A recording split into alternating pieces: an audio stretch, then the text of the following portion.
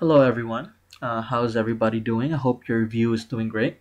Now, today we'll go over an important set of pharmacological drugs, specifically beta adrenergic blockers. Now, as you guys have learned in nursing school, basically beta adrenergic blockers are drugs that help lower the blood pressure, the pulse rate, and the cardiac output.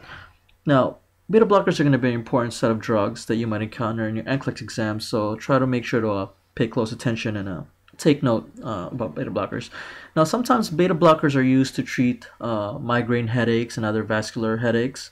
Other uses include treating glaucoma, and obviously is used to prevent myocardial infarctions. Okay, now try to remember that what beta blockers do is that basically they act by blocking the sympathetic vasomotor response in the body. For the NCLEX exam, remember that the syllables for beta blockers is usually OLOL, right?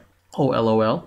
And the potential side effects of beta blockers would include orthostatic hypotension, bradycardia, nausea and vomiting, and diarrhea. And also some of the symptoms that can mask hypoglycemia, right?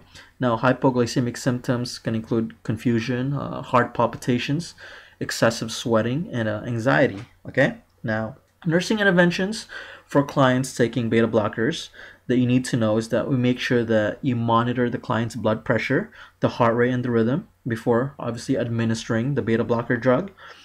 We also have to monitor the client's signs of edema, and the nurse should also assess the lung sounds for signs of Rales or Ronchi. Okay.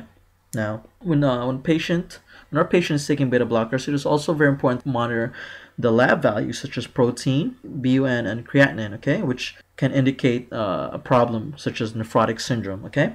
Now, as nurses, you can do teaching to the client, such as telling patients to rise slowly due to orthostatic hypotension, which can be a safety issue, so that's very important.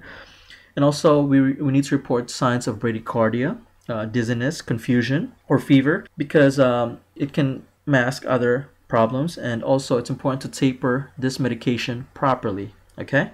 Now, I'm just going to make this short and sweet for you guys. Thank you so much. I hope you guys are studying very hard for your NCLEX exam. I know you guys will do best. Thank you again for watching.